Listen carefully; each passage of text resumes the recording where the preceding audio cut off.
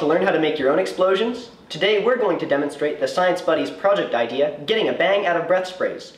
It'll be a perfect chance to learn about homemade explosions and understand the science of it too. Here we have the materials for our experiment. Our 3 sizes of drill bits, a piece of plywood, a pressure gauge, a grill igniter to set off the explosion, a drill, a film canister and lid, a hot glue gun, and a few pairs of safety goggles for eye protection. First, glue the cap of the canister to the plywood. Make sure to apply enough hot glue for a tight seal. Now drill through both the cap and the plywood at the same time. Make sure to leave enough room for both the pressure gauge and the igniter. Carefully press the igniter through the plywood and the cap. Attach any metal fittings necessary to keep the igniter in place.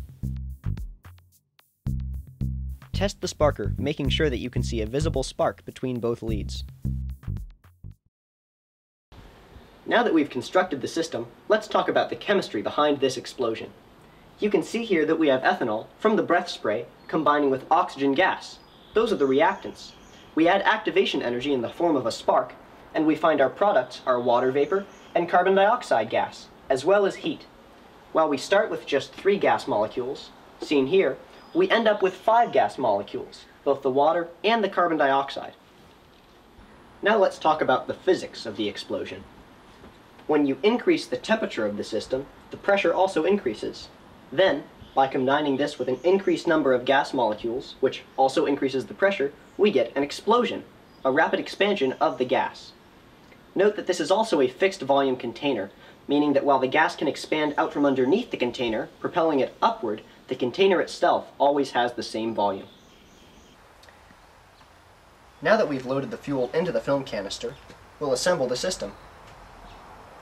Make sure that everything comes together and that you have a nice tight seal.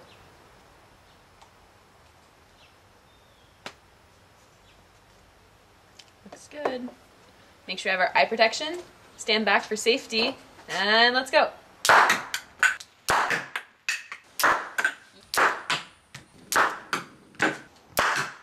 Wow, that was loud. So, do you want to try this project idea for yourself?